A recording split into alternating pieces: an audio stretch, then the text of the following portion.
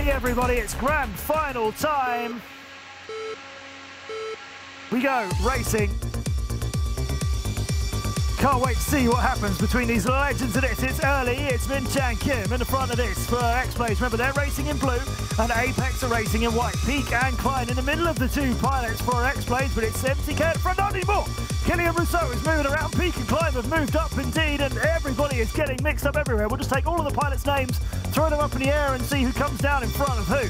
Klein now in the lead. Peak has gone back to being an Apex 1-2. Killian Rousseau fighting it out, and MCK, it is super late at night for him in South Korea, as we mentioned earlier. I think that is turn. It's getting to him. The machine is fallible, everybody. Peak into the slalom. I thought he'd miss that bit, but he made it work through the cone very, very tight. Klein up in the first. Rousseau could stop this being a 1-2. He's definitely going to stop it being a 1-2 now after Peak has crashed. Rousseau comes in second, but Klein explodes and gets a win at a group time of 45.811. 1 point for Klein, 1 win for Klein, I should say, 1 win for Peak. Apex with a 2-0 lead last time on the daytime track for these pilots. Let's see what they can do. Here we go.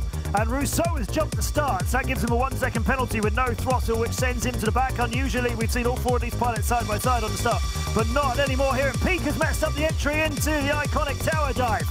Rousseau has somehow managed to move up past MCK, even though he's got a second throttle penalty. So MCK is definitely not feeling it in its grand final, and yet he's ahead of Klein. And apparently he's ahead of Rousseau now as well. He's moved. Kim goes to the front. Klein goes behind him through the iconic gate and the iconic dive, and Klein is attacking now. Look at this. Through the straight, but here's Rousseau's view. He's down in third. Klein is now in third. Rousseau's past him. MCK goes to the lead. MCK has been there for a while now. Rousseau looks like he might make this 1-2 if Klein can't catch him. Kim comes into the finish. Rousseau's going to make it 2. They've got a bit to our What a performance. And there it is, yes, Klein and Peak behind them. Yeah, it's unlikely that these teams, any of these top 3 World Championship teams, are going to tie on points, but should it happen, heat points that they've acquired for the season are going to matter.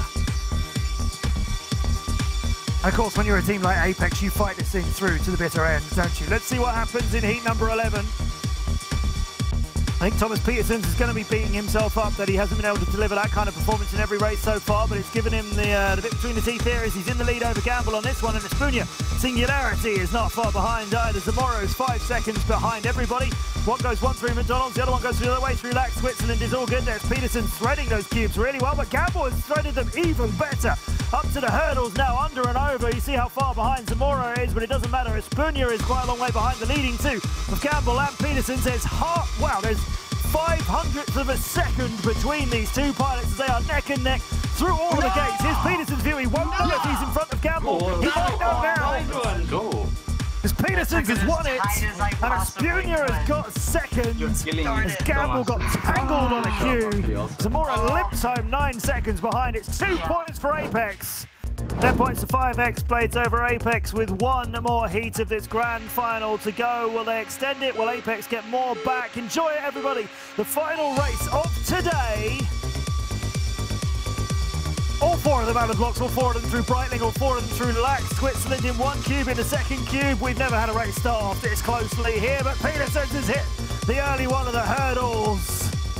It started off so close between all. Now currently it's XBlades in a 1-2 over Espunia as they come back down to Lake Zurich, swing their way around through the McDonald's gate, and Espunia is 0.3 of a second behind them, and hanging around there. His gap's not getting bigger or smaller. There he goes, he moves past Zamora. Singularity attacking the hurdles with venom in his veins. Gamble just slightly ahead of him. Espunia chases him up the ramp now. Zamora is in third. Petersons is still 3 seconds out of this. We're in the middle of lap number 2 with Gamble just holding it over Espunia. 0.3 of a second is still what that gap is. Can he thread the cubes even better than Gamble? Gamble makes it 1 more for XBlades. Espunia comes in, brilliantly finishing. Actually beaten by Zamora at the end. Petersons is behind a lot of them, but XBlades rule the 12th heat of the grand finals and the grand final and the day.